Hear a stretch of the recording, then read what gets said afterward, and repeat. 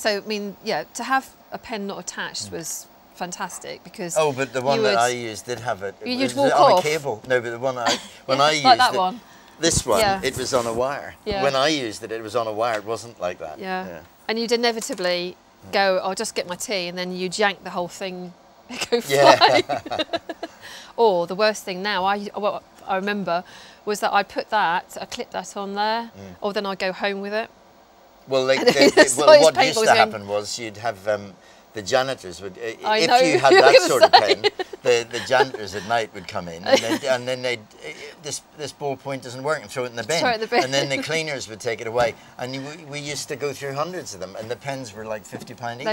They were fantastic. It was horrendous. Yeah. But I don't think any went because of, you know, being used that much. They were quite kind of well made. Oh, I never one lasted long enough to break. Yeah. They were always stolen before they were. Yeah. And the point, I think, with the fact that it was just so cutting edge and so sort of, it felt like it was part of me. I think when I operated it, I had the ability to bring in and send out frames with one hand. Well, it was the first graphic user interface, wasn't it? Yeah. It was the first one that Absolutely. did that. Yeah.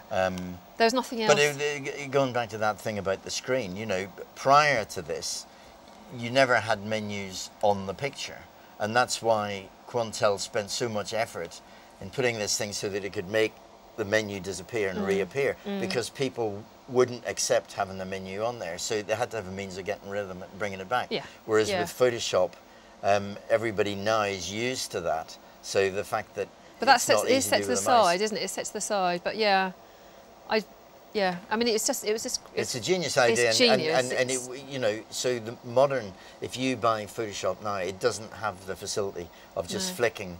No. If you're using and a also pen, it doesn't ever work the freedom as an artist to have a size this big to draw on. I mean, when I'm at home, my little ones, you know, A4, it works. Yeah, but they sell this size. They do, in fairness, they do sell this size. It's just you're too mean to buy one.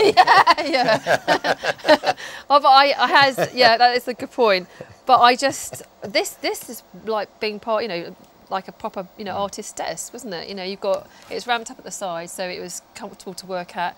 And we used to get, I remember getting, you know, paintbox hand, I think it was. You just stand up at the end of the day, because you get kind of little ridges. But then the other thing was later on, when the people started to realise about backache. Did you ever work in a place where they had the desk went up and down? You used to have ones where here there was a button, and you'd flick this, and the whole desk would rise, and then you'd flick the other end of it, would go down, so and the you could do it monitor so you could work standing up, and then you could have it sitting down here, and you could tilt it more, and the whole thing was adjustable, and the chairs as well. It was you were, and you were there for a long time. Because you would be 12-hour days. You'd be at least 12-hour days, you know, and that was everything from like news to, you know, advertising to, you know, storyboards, isn't it? So it was used so broadly on everything, even for like film storyboards, wasn't it? You could go in and offer up very realistic, nearly sort of finished end. Yeah. A quick kind of jump to what you could achieve, but at the very beginning of that process as a storyboard. So it's phenomenal. I don't think I've got much more on here. These are, I think this was a storyboard. Yeah, this is a storyboard that I was looking at doing. So roughly, I think it was horoscopes, but we went in and sort of just did a few sort of grabs, but you could cut out stuff from a magazine, pop it on, give it an effect, and that allowed the producer to have a very clear kind of idea of which they could then say, right, now you go out, you can shoot, you can edit it. I love that look, and you could deliver that look.